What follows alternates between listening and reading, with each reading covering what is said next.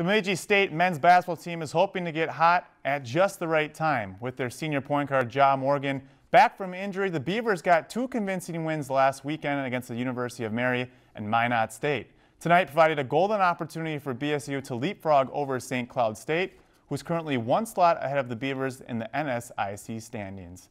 Bemidji State beat the Huskies by 9 in the first go-around back in January.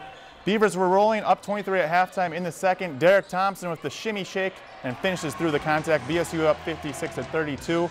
Minutes later, Max Bjorken with the explosion rips by the defender, gets the layup to go.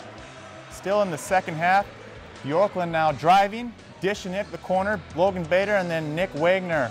Nothing but butter. Knocks down that three.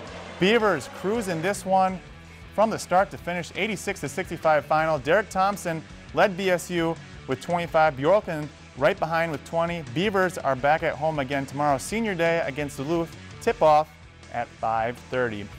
If you enjoyed this segment of Lakeland News, please consider making a tax-deductible contribution to Lakeland PBS.